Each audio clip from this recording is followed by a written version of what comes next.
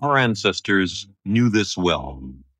The movements of the sun, the moon, and the stars could be used by those skilled in such arts to foretell the seasons. So the ancient astronomers all over the world studied the night sky with care, memorizing and recording the position of every visible star. To them, the appearance of any new star would have been significant. What would they have made of the apparition of a supernova, brighter than every other star in the sky? On July 4th, in the year 1054, Chinese astronomers recorded what they called a guest star in the constellation of Taurus, the bull. A star never before seen burst into radiance, became almost as bright as the full moon. Halfway around the world, here in the American Southwest, there was then a high culture rich in astronomical tradition. They too must have seen this brilliant new star.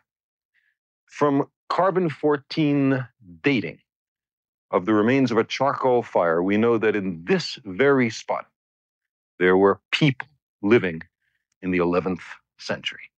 The people were the Anasazi, the antecedents of the Hopi of today. One of them seems to have drawn on this overhang protected from the weather a picture of the new star. Its position near the crescent moon would have been just what we see here, and the handprint is perhaps the artist's signature. This remarkable star is now called the Crab Supernova.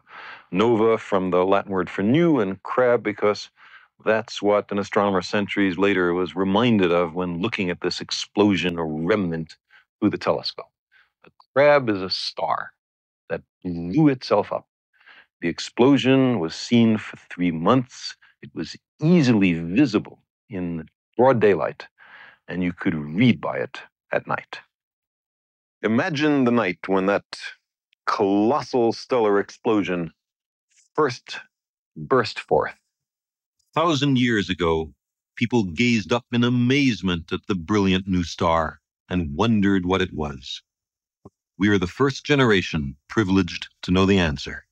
Through the telescope, we have seen what lies today at the spot in the sky noted by the ancient astronomers, a great luminous cloud, the remains of a star violently unraveling itself back into interstellar space.